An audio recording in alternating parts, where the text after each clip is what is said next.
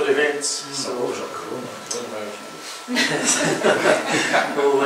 get on. But tonight's speaker, Joachim Harnois-Deraps, is currently at ROE in Edinburgh. He's originally from Montreal. He studied initially particle physics, did his degree and MS Masters in particle physics in Montreal, and then moved to Toronto to do his PhD in cosmology, and then moved to Vancouver for his first postdoc, and then moved to Edinburgh for his second postdoc. So he's certainly a traveller around the world. And he was saying the distance between Vancouver and Edinburgh is about the same as the distance between Montreal and Vancouver, isn't it? No, the distance between Montreal and Vancouver is Montreal and Edinburgh. Ah, right, yeah. St John's is closer to Scotland than it is to Vancouver. Really, yeah. So I've been over Canada myself. It's a country I must visit. I do like travelling, so Canada's on the list. And as from Monday, he will be working for Liverpool John Moore. I keep getting the two of them mixed up. As on a permanent contract with STFC. But tonight he'll be talking about his work that he's been doing at ROE. That's the main surge of your work at ROE, on mapping dark matter throughout the universe using millions of galaxies. So I'll hand over to Joachim and he can tell us all about it.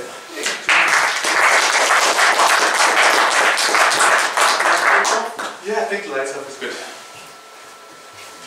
Alright, I'm just going to go. Thank you for coming and listening to dark matter. I think dark matter is one of the largest mystery that we are facing in astronomy. We don't know what it is. We start to know where it is, and today I'm going to tell you how it is that we kind of investigate dark matter. This image here is showing a galaxy with little tiles, and this image is showing justice holding a balance which weights mass here. And it's important tonight to remember that light is not the same as mass, and I will be talking mostly about mass, but a bit about light as well. So, what we see with our telescopes, what you see when you look at the sky, is light. You see light from the stars, light from objects, and light from our closest neighboring galaxy. This is Andromeda. That's Andromeda seen in optical light.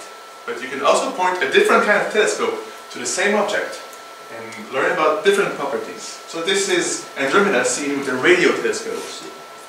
Andromeda seen with infrared.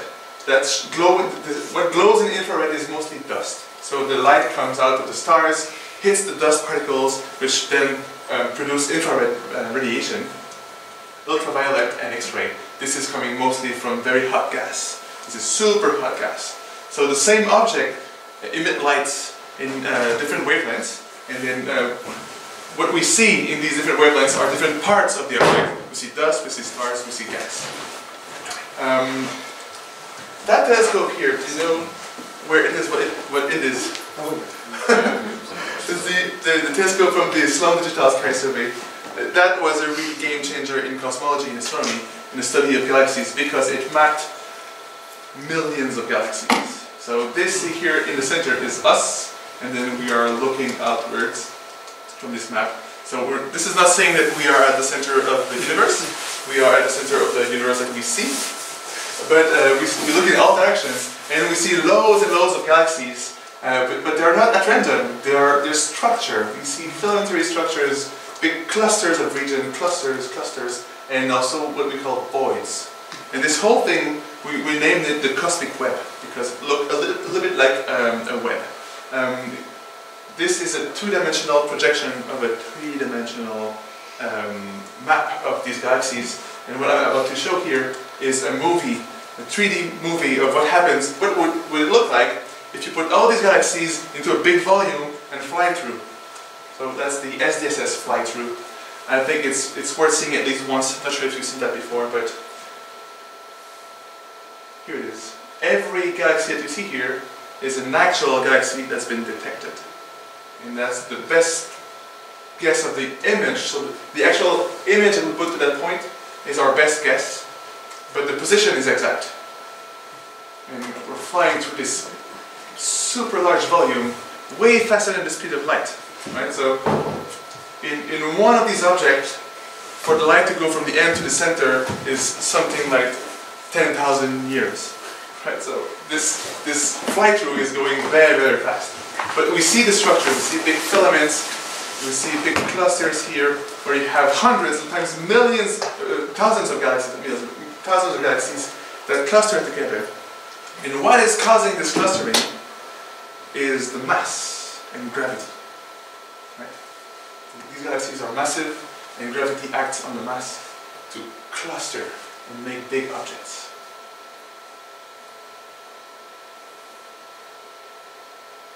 We are so small. We can watch that for hours. Yeah. Could put that on a loop, right? Yeah. Like replay. And the way the Milky Way is and all that.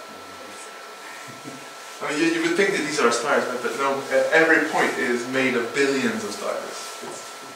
Every point is a galaxy. And these are people who contributed to the observation, the makeup of this movie.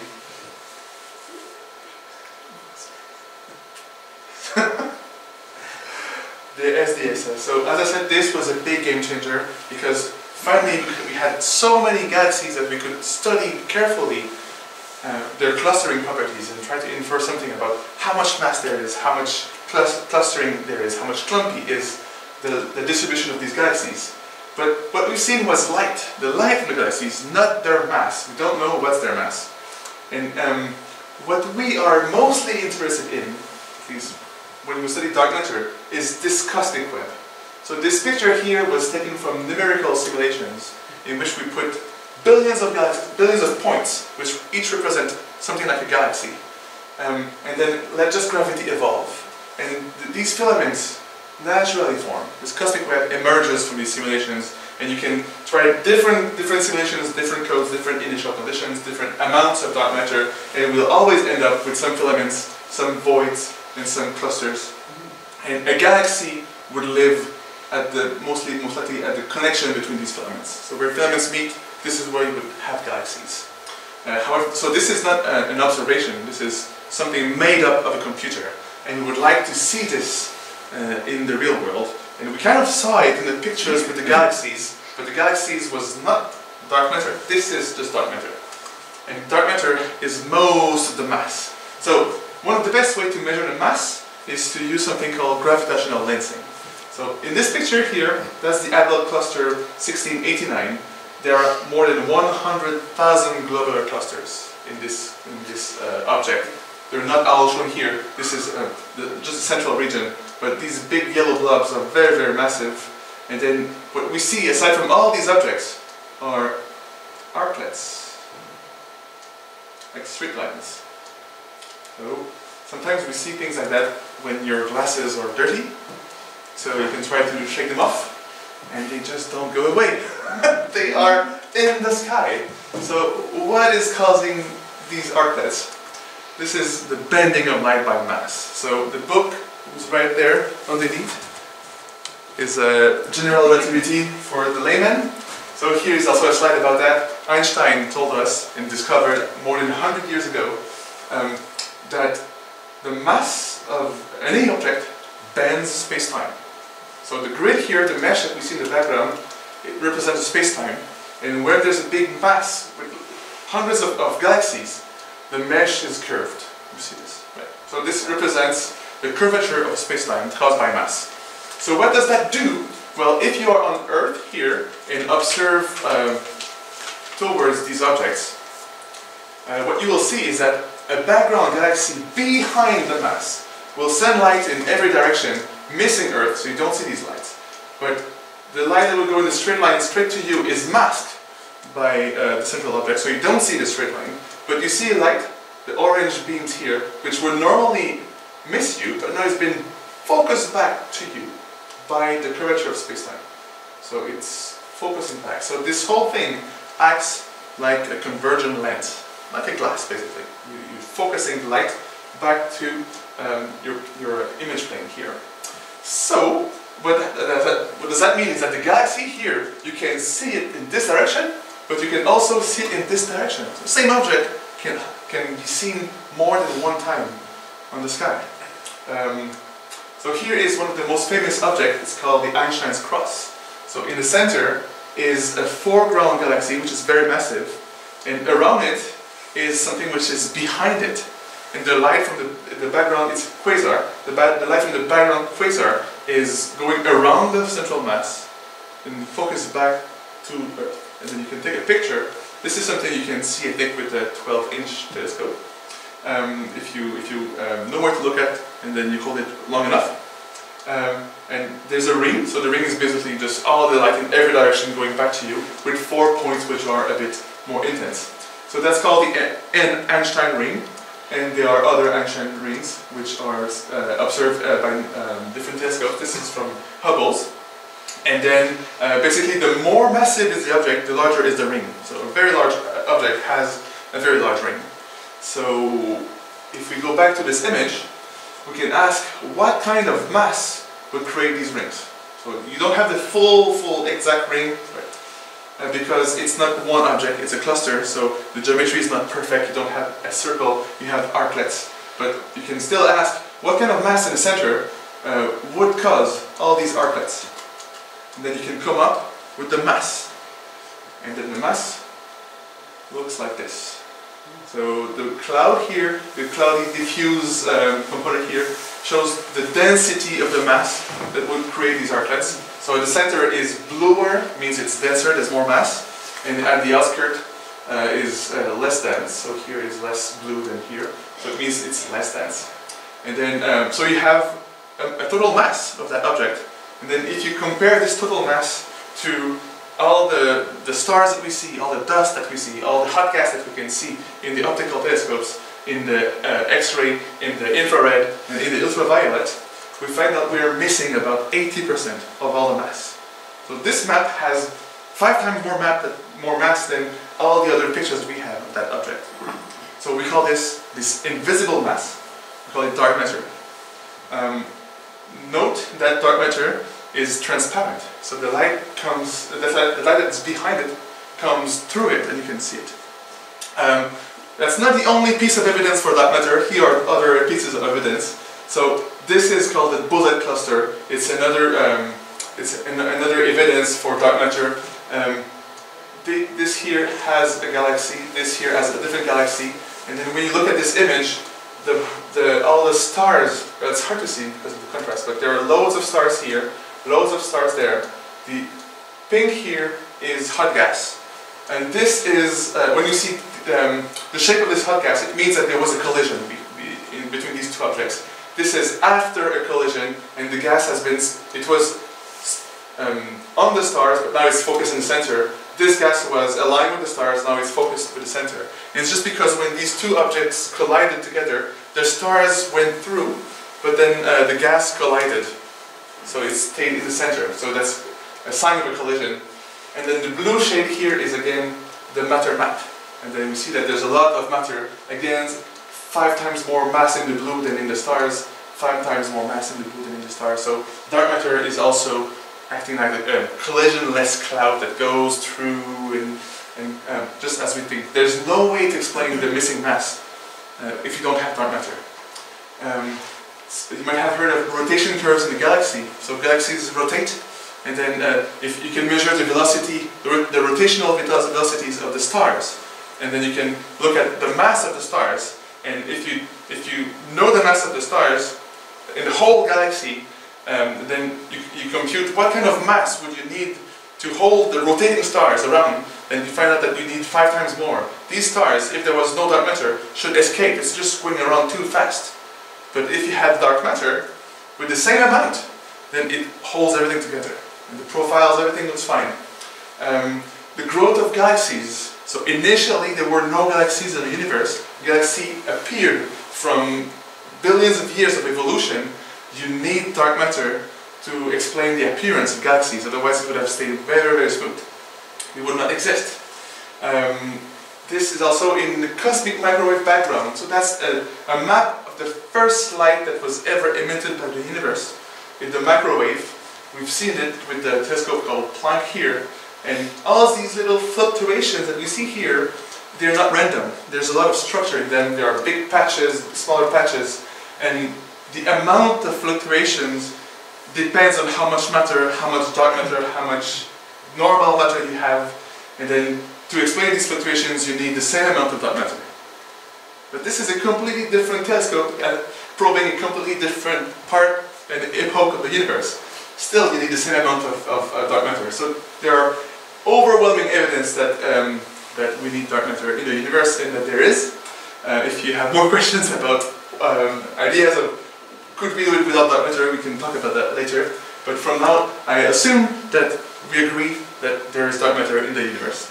And here are key questions I'm trying to answer. Where is dark matter? How much there is? How clumpy it is? Does it evolve? And then once we have an answer for most of these, maybe we can ask the question what it is.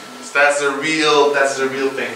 We don't know what it is. We are not able to create dark matter in the lab. We are not able to destroy what we see in the sky. We don't know, we cannot collide dark matter, we cannot play with it. So we don't know what it is, and we'd like to know. And one of the best ways is to study dark matter with observations, and if we had access to the full sky and analyze the full sky, that's the best measurement we could ever have on dark matter. The challenge here is that this was a very special place in the sky. It's a big cluster with loads of mass, so we have these big strong arcs. Typically, if you look at the sky, you don't have a cluster. You have something like a very empty part, with some galaxies in the background, but no large cluster in your face. But still, you would like to measure the dark matter that lives in this area. But you don't have a very strong signal, you don't have the arcs. You have small arcs, a small effect. So instead of talking about strong gravitational lensing, we talk about weak gravitational lensing. So it's a small effect, it's a weak distortion of the shapes of the galaxies, so you don't have the full arc, you have a little stretch, a little distortion, maybe a little focusing effect. But once you start having millions and millions of galaxies, this effect adds up, and you can try to dig it up and measure something. So this is what we're trying to do now. We are on Earth with our telescope. There's a background source, which are the millions of galaxies, and in the middle there's a lens. So that's an optic table. The light goes through, from the light bulb, from the light source, through the lens, towards the observer. Originally it's red and circle, now it becomes pink and square. That means that there's a slight change in properties in the light. And you'd like to know what is the lens that caused that change of property.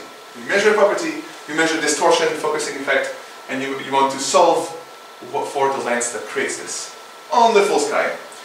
It's a bit complicated because you don't have one lens, you have loads of lenses, which are your filaments and your clusters and all the voids, so everything acts as a lens. Voids are negative lens that diverges your light, so you need to think about them as well. You have a lot. The galaxies, they live in the large-scale structure, so they're not just behind it, they are in it, so it means that they're correlated, and there's all sorts of secondary signal, fake signal because of that. You think things are aligned, but it's just because of gravity, it's not because of lensing. So it's a bit more complicated. Your optical camera is imperfect, so sometimes you have an image, you think it's stretched by gravity, but actually it's just your camera which has an effect in it. So or maybe there's a satellite track that went, and then that's a big shape, but it's not a galaxy, it's a satellite track. Then there's the atmosphere, so what looks like a point, it becomes diffuse. We call it the point spread function. You've seen that, that's a resolution limit of your telescope, and if you have a lot of air, that air will spread out, so a star is not a point, a star is a blob, and then so your galaxy is not nicely stretched, is the blob which maybe is a bit stretched. So the whole problem becomes more complicated, but still we did it. So here it is, it's a little sketch. In the universe, without dark matter, your background galaxy, what's behind them, you could think that their alignment is random. So there's no preferred direction in the universe. The shape of the galaxies do not all align left. They are randomly distributed. But if you put in the front a bit of mass, everything will acquire a slight alignment around the mass. So here it is, everything is random. And here, there's a little component. So each of these galaxies have picked up something small. And you can think of it as like an Einstein ring around this, but it's weak. So on one object you don't see it, but collectively they make up a little bit like this ring. And the more massive is this object, the better you can find out that ring. So how do we measure that object? How do we measure these Einstein's rings on the full sky? So we better start somewhere. So the first time that's been done for the purpose of measuring dark matter, how much it is, how close it is, that was with the Canada-France-Hawaii telescope. And they had this CFHT lens, it's a lensing survey. So this is the telescope at the top of Mount Hawaii. And then there's a bit of snow. But here, that's not snow. That's clouds. Right? We're above the clouds. So it's very convenient when your telescope is above the clouds, because you don't have clouds above you, you see the stars, and the clouds are for people living down there. So you have very, very nice observations, and you have at the top of that mountain there's less air above you. So it means that you have a smaller diffusion of light in the atmosphere. And then, so that program was divided in 4 seasons, so 4 little patches, W4, W3, W2, and W1. W is for wide, so wide field, 1, 2, 3, 4. There's one for each season. That means that any time of the year, there was one of these patches that was over you. So you could point it there and make your observation. For your reference, here I've circled Orion. So here's a little belt, Rigel, Betelgeuse. So that's a program. In each of the 4 patches, we've pointed the telescope, which was 1 square degree. That was called a megacam. It was back then, 10 years ago, one of the best camera ever built for astronomy. 1 megapixel. That was one of these squares. Then we tiled up W1 with all these observations, W2, W3, W4, and in total we had 150 square degrees of observations that contain 12 million galaxies. And for each of these galaxies, we measure their shape. And we tried to measure their distance as well. That was one of the hardest things to do. And then, so we had a lot of data. So back then, that was very, very massive amount of data. And then the geometry we knew, so that's the mathematics basically. And then we put that into a big computer, and then we press go, compute the map, and then solve for every point in these fields. And then we hope that we didn't mess up. And then here we got the first maps of dark matter. So W1, 2, 3, and 4. And then the blobs here, where it's white, means it's very dense. And when it's black, it means that you don't see much. It does not mean that there's no dark matter, but it's buried in the noise, so you don't see it. Maybe there is, but it's definitely less dense. So you can think of it as density maps. So white is dense, black is less dense. And then there are a little bit of filamentary structures, clusters, and then if you align the galaxies that you see, they fall mostly on these white spots. So big clusters, they follow these white spots. Not perfectly, because there's a bit of noise, it's not a perfect measurement, but clearly these maps contain a lot of information. So here, that was how we did, for the first time, a map of dark matter with millions of galaxies. Title of my talk. What's next? So there are more maps. This is the big sister survey, so we use the same camera, same telescope, but we look at an area which was 5 times larger. It was called the Redshift Cluster Sequence Survey, and we had more maps, which same kind of structures. Red is very dense, and we have these filaments, blobs, and then the current generation. This is from the group I'm currently working with, the Kilo Degree Survey Collaboration, based in the UK, in Leiden, also in the Netherlands, in Germany as well. And so this is another map, and then the purple here is dense, the whitish is less dense, and the yellow lines are like cuts. So anything which is inside a circle is very dense. So you kind of cut this out so you can better see the fainter part. But these are more mass maps. This is from a Japanese collaboration called the Hypersuprime Camera Collaboration. It's one of their maps. They have 7 more like that. And this is, the grain is much finer, they had much better resolution because their camera is just fantastic, and they had many more galaxies that went fainter. So with more galaxies you have a better map reconstruction. This is from a US-led experiment called the Dark Energy Survey Collaboration, and it's also a map. This here has been scaled down to fit in the screen, but it actually is about 20 times as large as this one. So it's a very big map. And they're all consistent together. So the clumpiness and the abundance, it's all consistent. And yet you're looking at different part of the sky.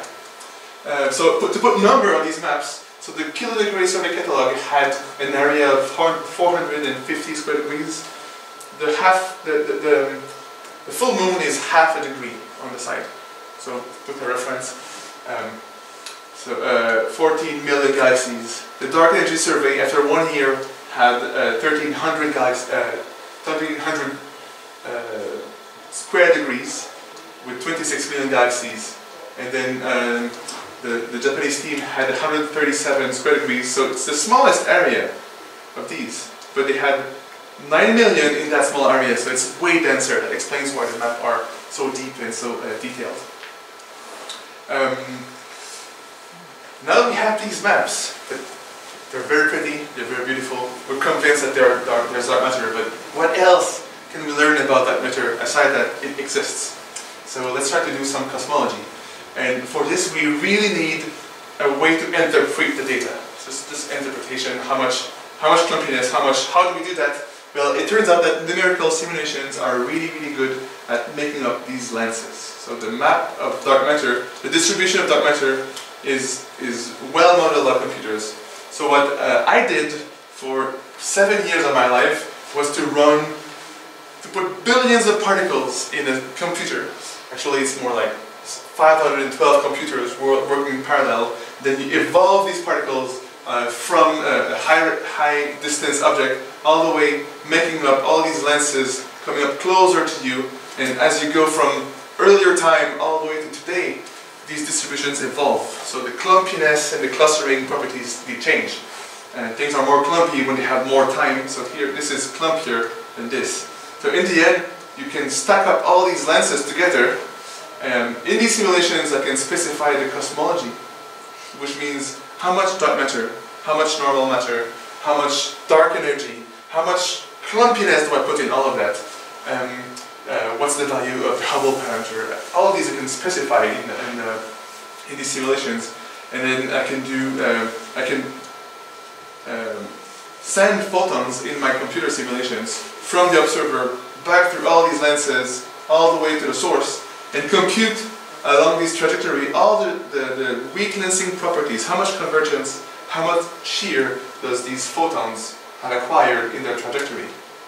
So I kind of go backwards. I go from us back to the source, where in the real world, the photons go from the source all the way to us. But in the end, this is doing the same. This is what these look like. Basically, so in a simulation, this is a convergence map. So a region here, where it's white, has a lot of convergence. So there's a mass there. There's a cluster that converges the light all the way to you. These are gamma 1 and gamma 2 Greek letters. They are designed to capture the shearing, so the distortion in shape.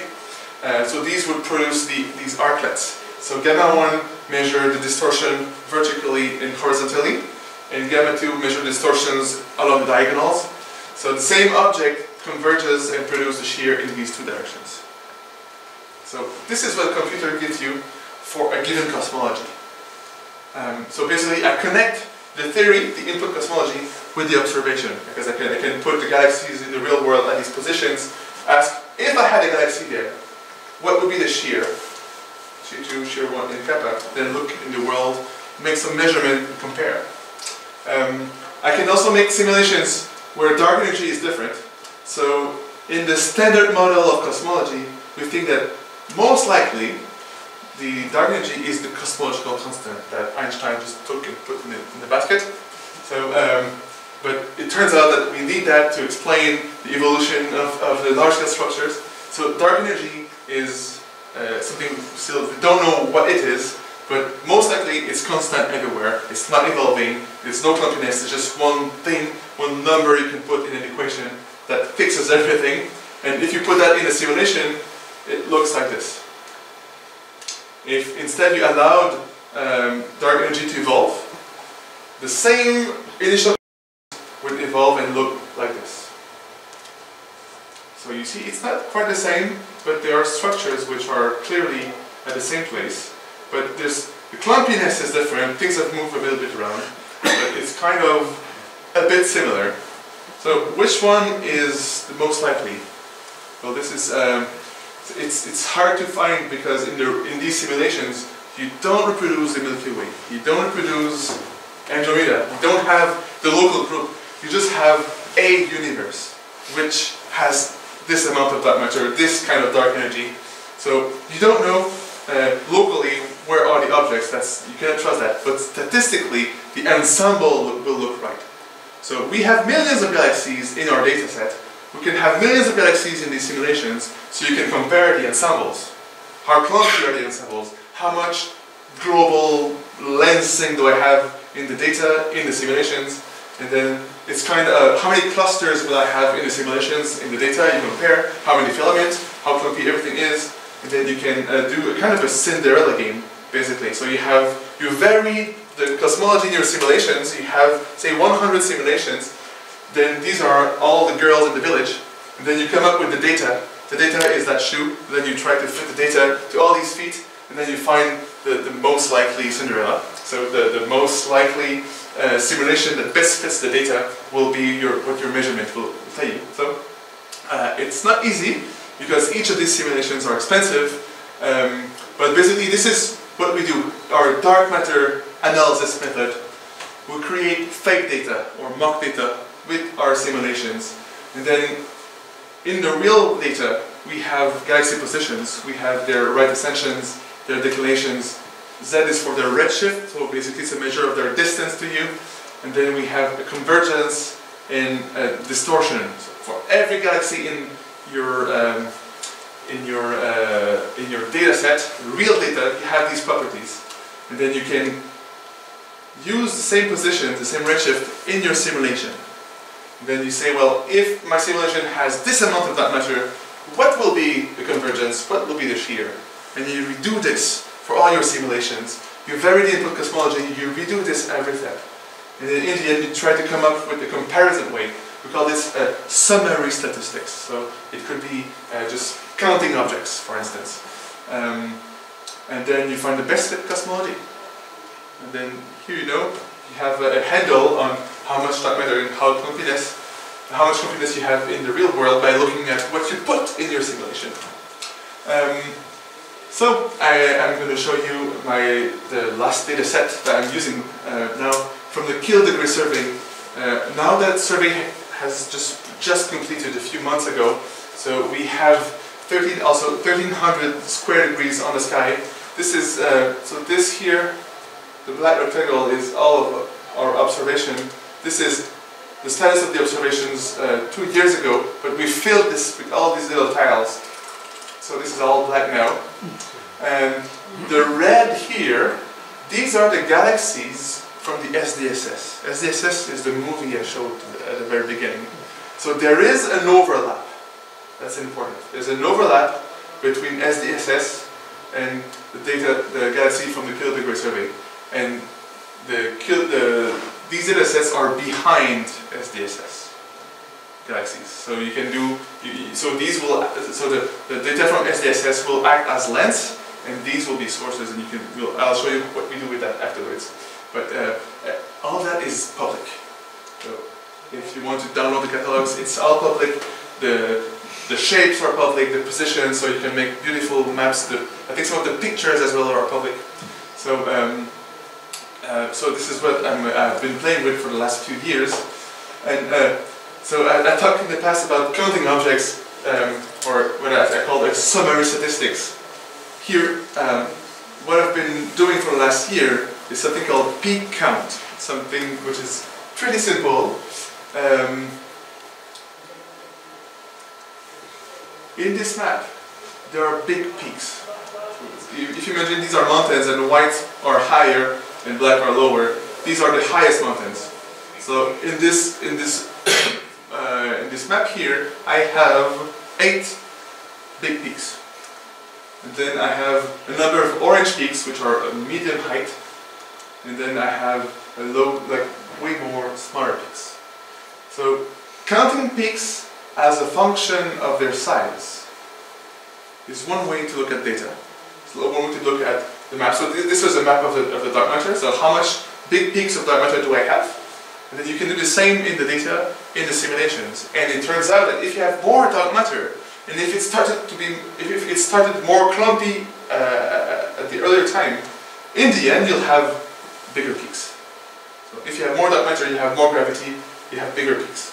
So what we can do is to measure for a bunch of simulations the number of peaks. So this is small peaks, this is large peaks, so this should be size of the peaks, right? For if it's overlapping.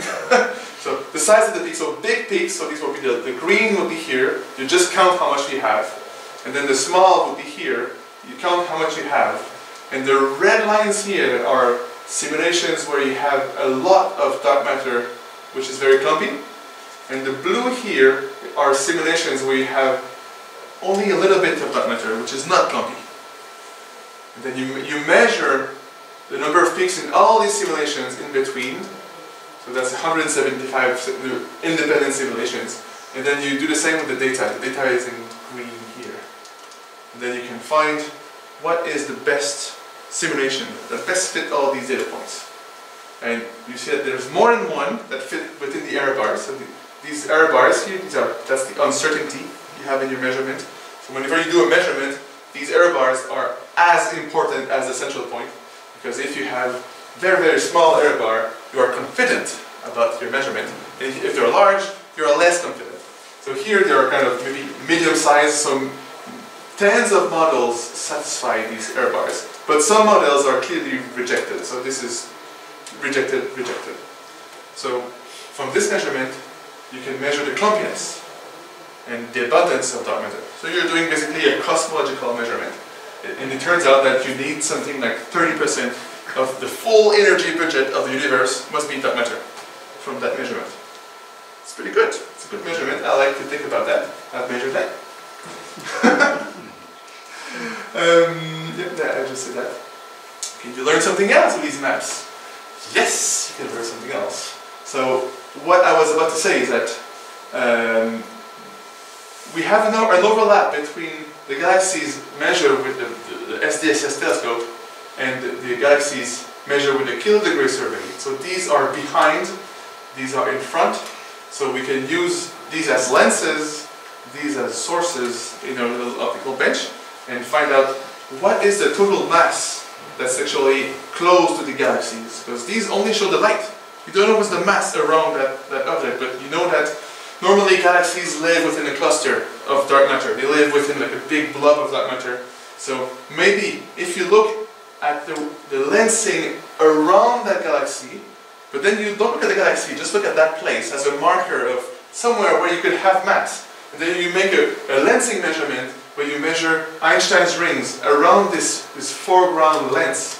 And then as a function of the distance, so this is how much Einstein ring you have in here, in here, in here, and then you can find something as the total mass as a function of distance to the center. So you're basically measuring the profile of the dark matter halo. So how much do you have at the center, how much do you have at the edge, and as you go from the center to the edge, what's the density? The density is dropping, and this is what we measure. So the black points are the measurement of what's the strength of the Einstein ring as a function of the angle. So here is small angle, very close to the center, and this is large angles. So 60 arc minutes is a degree. So this is a half moon, and full moon basically. It's 2 full moons. 60 has 60 arc minutes. So we are going to 120. That's 200 arc minutes. So this is roughly 3 degrees. We are measuring around every galaxies of SDSS 3 degrees in all directions, measuring Einstein rings, and then the strength decreases. And then we came up with a theoretical model, that's the red line, which best fit these points. And that's basically your profile of the dark matter halo. So if you come back to that image, so the cloud here represents the dark matter mass, and we said at the beginning it was denser in the center and fainter at the edge, but here now we've measured it. So we've measured at the center, it's higher, the density drops, eventually we put a number, and we have this profile in terms of density. So something else we've learned, and if you have different models of dark matter, sometimes you can think of dark matter as, we said, it's collisionless. Well, maybe since there's a different model of dark matter where maybe dark matter has a temperature, a large temperature, a small temperature, maybe dark matter is allowed to collide. So if you start to have these different models of dark matter, the profile will change a lot. So if dark matter is warm, it will diffuse more. So in the center, it will not be allowed to be as dense as here. So a warm dark matter will move more, it will be flatter in the center. And then here it will catch up. So you can learn a bit about what dark matter is, a little bit, with measuring the profile like that. It's hard to measure the profile for one object. So we were talking about all the overlapping sources between SDSS and the Kilodegree survey. That's something like, so this is a combination of something like 1,000 measurements. So individually, they go in all directions, but when we take the mean or the average, we converge this nice distribution. So statistically, that's what dark matter does. What's coming up? These are the 2 big surveys which will see light in only a few years. This is LSST, the Large Synoptic Sky Telescope, and this is underground in Chile. It's almost done, it's almost ready to start and look at the sky. This is Euclid. It will be put in space at the Lagrange point 1, I think. And both will measure roughly 1,500 square degrees, so it's kind of a third of the sky, with about 1 billion galaxies each. So that's a lot of galaxies, a lot of data. So you can think that, so that's the density, the expected density of galaxies. So if you think of 1 arc-minute square, that's very small, you'll find 27 galaxies. So if you look at the full moon, basically, in the full moon you have something like 20,000 galaxies. So you better resolve these objects with a good camera because you'll have a lot. But they will. So this is, the LSST has an 8-meter diameter mirror, and then the camera is roughly from me to you. That's the size of the camera. It's a 2-meter diameters with 30 terapixels. So it's a big beast. So it will do the job. It was designed to do that. So I'm very looking forward. So I'm part of that group and will most likely become part of that group as well. But that's where we're going to go. So this telescope will have maps of dark matter, which will be really looking good, and perhaps maps as a function of time as well. I think that's the next step, is to have early map, medium map, and late universe maps, so we can see the evolution of the dark matter with time. And ideally, if you think back of the flight room of the galaxy that we see, the movie that we saw at the beginning of this presentation. So for this movie to happen, you need to have a catalog of all the galaxies, then you fly through that. Well, with these telescopes, we'll have a catalog of dark matter in the sky and fly through that. So I think in a few years from now, maybe in 12 years, that will be completed and we'll fly through dark matter densities. That will be amazing. I'll be very happy when that will happen. And then, so that's pretty much the end of my talk. So we have partly answered questions about dark matter. Where is dark matter? Well, we've seen now. We've seen the first maps is going there. Most likely, we will find lots of dark matter around galaxies, because they both are massive and they trace each other. But there's 5 times more. So when you think about the galaxy, think about a halo of dark matter which is 5 times heavier. So a galaxy typically has, say, 100 billion stars. So you can think that there's 5 times more in terms of mass of dark matter. It's pretty massive. How clumpy it is, well, is something like as clumpy as the galaxy distributions on large scale. So you have filaments, you have voids. You can think of the filament, the cosmic web. That's how clumpy that is. So it's not the same everywhere. Would we exist without dark matter? Well, no. You need dark matter to create the galaxy. So thank you, dark matter, for existing. I'm happy to be living. Is dark matter evolving? Well, as an entity, if it's a particle, we don't know if the particle evolves. But what we know is that the distribution, where it is, that evolves. Because gravity acts on the distribution and makes it more and more clumpy, so forming larger and larger objects. So the distribution of dark matter evolves with time. Can it pass through us?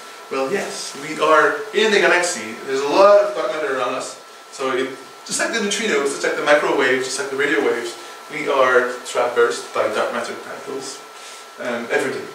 And then, does that thing? We're fine. Unanswered questions now. What is dark matter?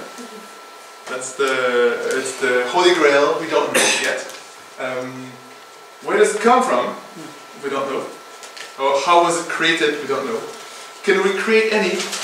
Not at the moment. Well, not that we know. Maybe we are creating some at LHC in Switzerland and France that we're not aware of because we cannot detect it. Can we destroy it? Not that we know. Can we use it? Not that we know. And any other questions you might have? No, it's a good time. Thank you.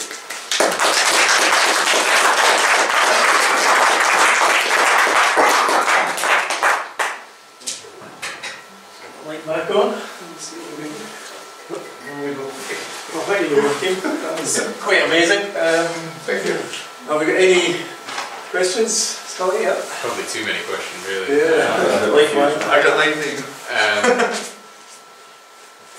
You said that there was like millions of galaxies that have been measured and have like the positions are known, and it sounds like you're saying that includes the kind of shearing like information. I was wondering how they got that. Like, so for example, I'm assuming they didn't just use like an image processor because like how can you rely on like know that is? So what we measure really is the shape of the galaxy. So you think of a galaxy as an ellipse. Yeah. So we're measuring roughly the semi-major axis and the semi-minor axis. That's all we know. When we say we, me and my team. So I did not make this measurement, but I'm part of a team, and there's a task force in our team which is doing shape measurement. So it's a human who's kind of sitting looking at every one of these like blobs and kind of. No. Okay, I was gonna well, say. there's a bit of that, but it's all mostly automated. So. From the pictures to the catalogs of galaxies, there's we call it a data reduction pipeline. So there's someone who looks at the pictures, and then every object is measured more than once. So we make dithering, we look at different angles, different colors. We revisit it more than once during the seasons. So then for every object, we have say 5 observations, but they're all like a bit shifted. So the first thing software does is shift it back. And then on the stack, or we call it the coad, on the coad you measure the shape. And then, so basically, that means that there's a software that goes through these stacked images, look at something that maybe could be a bright enough object, there's a threshold, above that, object, you flag that. I want to measure the shape around that. And there's a software which goes in these candidate catalogs and find ellipses, basically, and you fit for the shape. Because that's what I was because I work with software, so I don't trust it. Yeah. So I was just kind of curious, like how confident you can be in like these millions of measurement that they are. Well, how complete. It's a good question. So we have for every object we have a measurement of these shapes plus the uncertainty of that measurement for every object, and we are very confident on the uncertainty that it captures any mistake it could have done. And most of these objects are very, very faint. So we're talking about maybe 8 pixels, like sometimes like 8 pixels, and you try to find an ellipse in 8 pixels which contains noise. like just pixel noise and a bit of the atmosphere and PSF and spread. So it's very tricky. But what's the distribution of shapes telling you? I mean, if a galaxy looks circular, it's face on. If it's more tilted, it's going to look increasingly elliptical and it becomes a straight line. So what is it actually telling you? There's so many look like the circles, there's so many look elliptical, there's so many are almost straight lines, but what is that actually telling you when you get the statistics on that? So for one object it tells you nothing. Because you have no way of knowing, if you see something which is like that, is it a galaxy which is round that's rotated, see an edge on, or is it something which is circular, very far away has been stretched? Yes. So you don't know. Yeah. But what you know is that once you have 1000, if there's no dark matter, their shapes will be at random. So if you start looking for correlations, you should see nothing. So it's really, it's a correlation measurement. So when we look at rings, it's basically looking how this object aligns with respect to the center, and this aligns with respect to the center. So it's a correlation measurement. So you're looking for a pattern. It's like a pattern recognition. Right. There will be no pattern without that matter. I'm curious about this clumping. It's a function of time then, since the Big Bang, that the clumping has increased. Yes. Right, and we can see that with further we go back as a method user. But does clumpiness, does it vary across the sky? You know, is there another variation of clumpiness? And my other question is, what ultimately will happen? You know, how far will the clumpiness go? Will it evolve into something, you know, extremely black hole of dark. Well, yeah, black hole. Yes, two very good questions. Two good questions. So, the clumpiness, if you look on small scales, say you're on Earth, Earth is extremely dense. And then if you look just next to Earth, it's interstellar medium, interplanetary is extremely undense. Yes. So, on that kind of scale, the clumpiness is huge. Yeah, But if you increase and zoom out, and you see that you have a volume that contains 50,000 galaxies, and the clumpiness on that scale and the clumpiness on that same volume here is similar. It's very similar.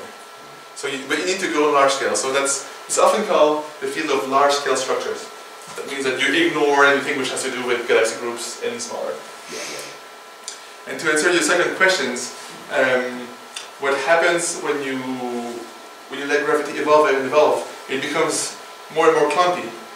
But there's a limit to that, because dark matter cannot cool.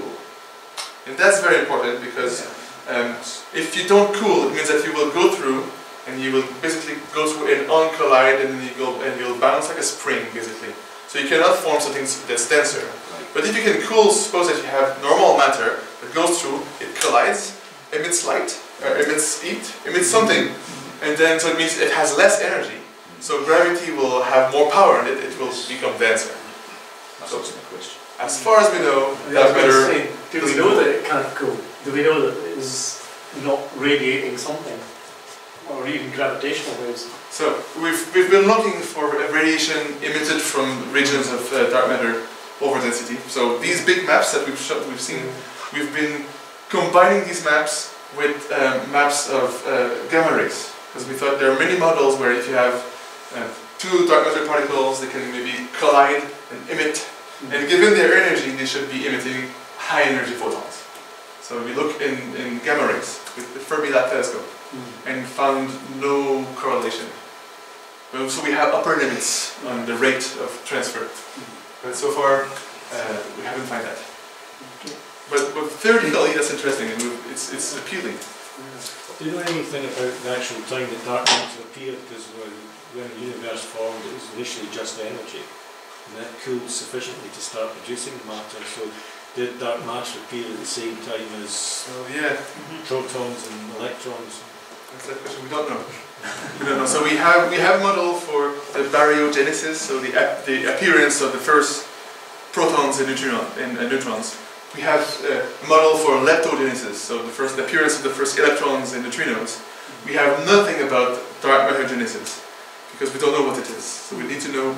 We need to know at least the mass of the particles, if it's a particle. We have a model, otherwise. Yeah, but there's no sign that it appeared, but it was there. It looks right. So the best. the best estimate we have is. Can I do that? Oh no. Well, I should do. It's not responding. Oh, it's moving on the screen now. Weird. Why has it done that? Yeah. Look there now. So maybe you can find the map where I showed the slide where I showed the microwave, the map of the microwave sky. Yeah, that's what I was going to ask about the cosmic microwave background, because it's got fluctuations. This one, if you can bring this one to screen. So what we know is that when the universe was 400,000 years old, it's roughly 14 billion years away from us. So very young state. It had all the signs that dark matter was there since the beginning. So yeah, so you're saying that the fluctuations in the background radiation are implying there's dark matter. yeah, since the beginning. Yeah, since the beginning. Since the beginning. Yeah. Is that also the reason why it goes into that kind of web shape, like the fluctuations? So the amount, well, the amount of webliness depends on the amount of clumpiness originally that you have. Right. But where it was born will not influence much, because you still have 13 billion years. So if it was born, if dark matter appeared at time zero or at say 200,000 years old, you will not be able to see it in the filament, but you would see it in the mass. How come it doesn't, for example, just form blobs? How come it has like strands that sort of connect all of them? So if you start, it's a good question. It's about the mathematics of gravity a little bit. But if you have, say, a big volume which is perfectly homogeneous, and then you let gravity evolve, it will be frozen. Because it's perfectly homogeneous, there's nowhere where gravity will say, I want to go there. So it's just all in balance. But it's a very fragile balance, and if you make a little place denser, everything will start to fall towards that place. And so that's if you have one. Yeah. If you have multiple places which are a bit dense, multiple places which are a bit undense, globally what happens is that you will not fall into a point. You will first fall into a sheet, then the sheet will fall into a filament, then the filaments will fall to point. It's like there's a hierarchy in clustering, basically. So that's been first derived in mathematics by a Russian called Zeldovich in 1970. And then we've seen that in simulations, we've seen that in the sky as well. And so basically that's why. It's because there's this it's like a fast track of colliding and clustering. You said that you can't cool dark matter. Yes. How do you know that? And if you can't cool it, do we know what would happen if you heated it? Yeah, so we don't know for sure, because we know very little about the properties of dark matter. But when we measured the profile, so this is still not responding. No, it's like the two. Can we maybe unplug the projector? Oh yeah, we'll try that. So one of the last measurement I've shown was the profile of dark matter. And what I say is that if dark matter was able to cool, that's insane. there it is. Oh, was it back? No. So if you could cool dark matter, or if dark matter was able to cool, it would be allowed to form very dense structure, and you would see it in the profile. So the last graph that I showed was measuring the profile of dark matter. If dark matter was able to cool, it would go very, very dense at the center. So far, what we know is that it's consistent with collisionless, which means impossible to cool dark matter. You need to have collisions to be able to cool. And what makes it? Can you heat it? Same thing. So heating and cooling is the same. You need to have a way to interact. Right. You throw energy, you throw a photon, you throw a particle, and then it will collide and heat, or they will collide. The two particles will collide, emit something, and cool. Okay.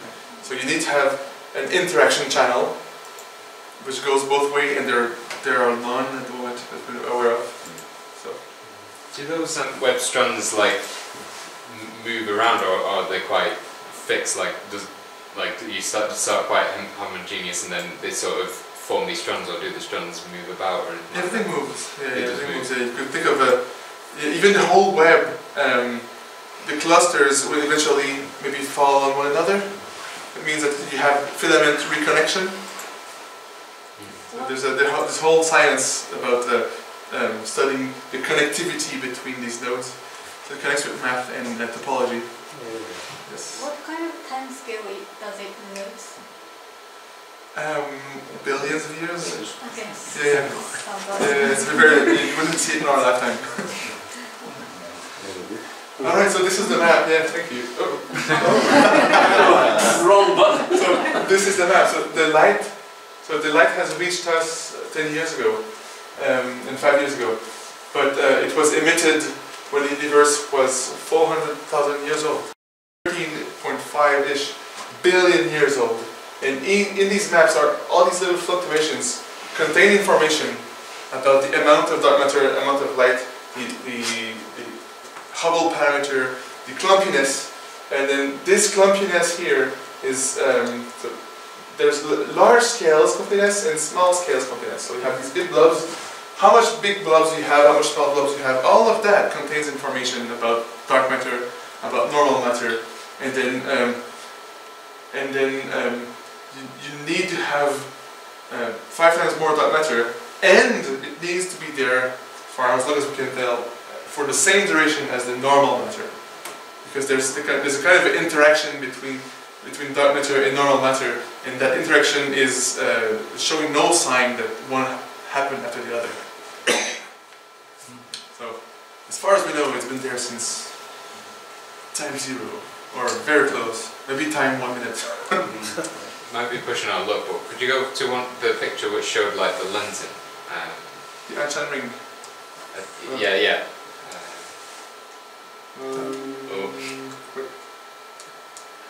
This one? No. I guess yeah, with that. Yeah, one. Sorry, that one. So like when you see pictures like this, you can see some of the lensing, like you pointing out those arcs. But it looks like you. Yeah, we can see a lot easier now. So you can see some of those arcs, but it also looks like you can see just normal galaxies seemingly behind it. I'm just not quite understanding whether they are behind or if they're actually in front. And if they are behind, then why are they not being bent by the gravity or anything?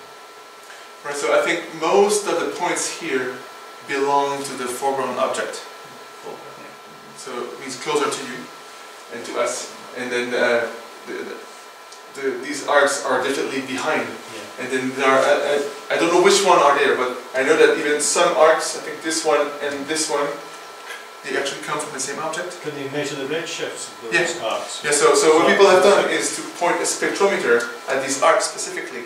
And then they find like how much iron there is, how much the double sodium slits they are, and then so they find out the chemistry of each of these lines with the spectrum, and then the spectrum has been redshifted with the distance and the expansion of the universe. And for some of them, they have the exact same redshift and abundance of every single element. So that's a smoking gun for this is the same object. So you have multiple objects which have been multiple times. So for example, there's a couple of galaxies on the left there. There's like a bit to the upper right. There's like so there's that flat one, and then one below it there's like a spiral. Yeah, so this is close. So that's closer than the whole globular crystal? No, this hard to tell, but it's clearly not behind. So these arcs are very far away. So you would not be able to resolve. So I understand those being far away, but the globular cluster, I thought that's what has the gravity that's bending the light. I'm just not. And so I imagine how I'm imagining it is that those two galaxies are further away than this globular cluster. So I'm wondering why the light wouldn't bend from those. Maybe they're not as far away. They're not. So for the lensing effect to be maximal, you need to have the lens halfway through you and the source. And from the angular size of this object, I would say this is at least at the same distance, or just behind it, or just in front, but comparable distance. So huge. Yeah. Right. Yeah. So you need to have a very far object, distance object. So something like this is close by as well. But Relatively. so these like small objects, these are the things which are shared. Could you in theory see the same galaxy in two different places? Yes. Yes. I think, I don't know exactly which one it is, but that's what I was discussing before. So in this image, I know some arcs. What I said before was I think this one and this one, but some arcs are from the same object. It would be fascinating if a supernova went off in the galaxy that was way behind them. You'd see the arcs all lighting up at the same time. Yeah. Yeah, well, Yes. I don't know if that's ever happened, but it will eventually. it will eventually. It will happen. It will happen. So anyway, if there's no other urgent questions, you can talk to Joachim over tea, and I think we'll probably get the tea going and get ourselves organised.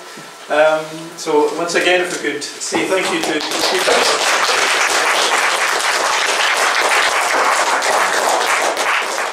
And our next meeting in 2 weeks' time would have been the late great David Levine.